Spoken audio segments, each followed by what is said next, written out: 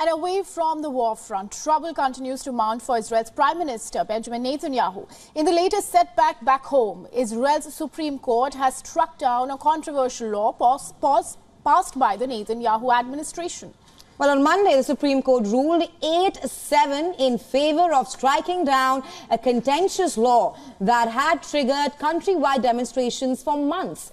Well, the new legislation passed by Israel's right-wing government had weakened the judicial powers. The provision had struck down on the Supreme Court's ability to quash certain government decisions. And the law was part of a judicial overhaul, which led to massive protests across Israel. For 39 weeks, thousands of Israelis took to the streets every Saturday, protesting against Netanyahu's move to weaken the judicial system.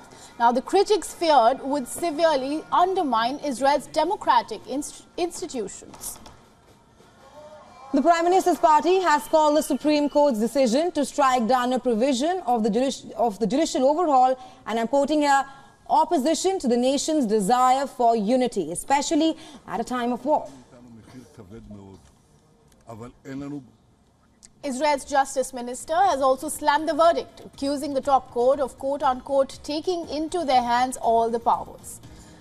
Well, the court ruling comes as a major setback for Netanyahu, as the leader is currently in the middle of a corruption trial.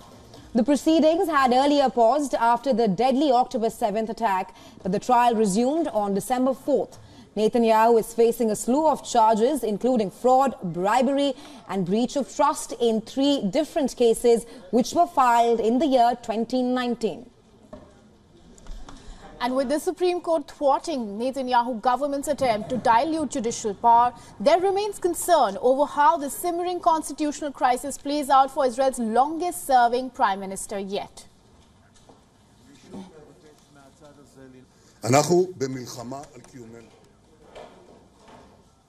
And for more on this, we are now being joined by Colonel Rich Outzen, Senior Fellow at the Atlantic Council and the Jamestown Foundation, and he's joining us live from Washington, D.C. Welcome to the broadcast, Colonel Outzen. Always a pleasure to have you here. Good to be with you.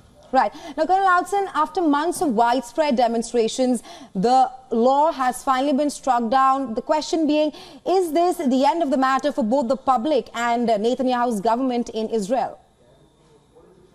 I don't think so. The timing of this is interesting. Of course, the judicial calendar does not always line up with the geopolitical calendar. And the fact that Israel is engaged in a major conflict at the moment, the war in Gaza, at the time that this comes to fruition, this new judicial decision, is a sensitive matter. I think most Israelis are united in wanting to see Israel take care of its security concerns with regards to Hamas and its ability to attack Israel and conduct terror operations. And yet, the majority of the Israeli population was also very much against this judicial reform. So I think in a democracy, it's messy. And I think that what we see coming out now is not necessarily going to sway the course of the conflict that we see, but it is definitely swaying the course of Netanyahu and his coalition's ambition for this radical judicial reform they've been pushing for. And Mr. Outzen, how will this verdict make matters worse, or rather impact the Israel-Hamas war? Well, I think if we look at the U.S. as a sort of a analog for this, what we see is that you first, in a democracy, have overwhelming sort of coalition or agreement to take care of the immediate security threat. And everything I've seen with regards to Israeli public opinion shows that they all want to make sure there's never a terror attack like what happened on October 7th again from Gaza. So I don't think this is going to change the sort of mainstream Israeli view on stopping Hamas terror coming from Gaza. And yet I think this is definitely heavy handwriting on the wall for the Netanyahu administration with regards to their very ambitious goals for rewriting the social contract in Israel. So I think this is not today's business, but this is the day after tomorrow's business, and it has very big implications for Netanyahu personally.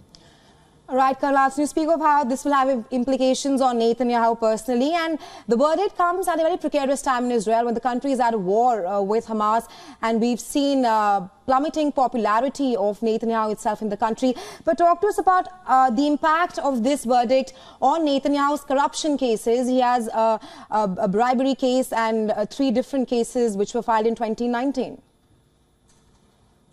Yeah, well, I mean, generally speaking, I think the judicial establishment in Israel has been very skeptical of Netanyahu and his interpretations of how his own personal business and how the executive branch, so to speak, in Israel and the political branch relates to the judicial. I think, to put it maybe oversimply, the judicial branch and most of the opposition in Israel, which is probably over half the population, think that he has not observed the separation of powers necessary in a democracy.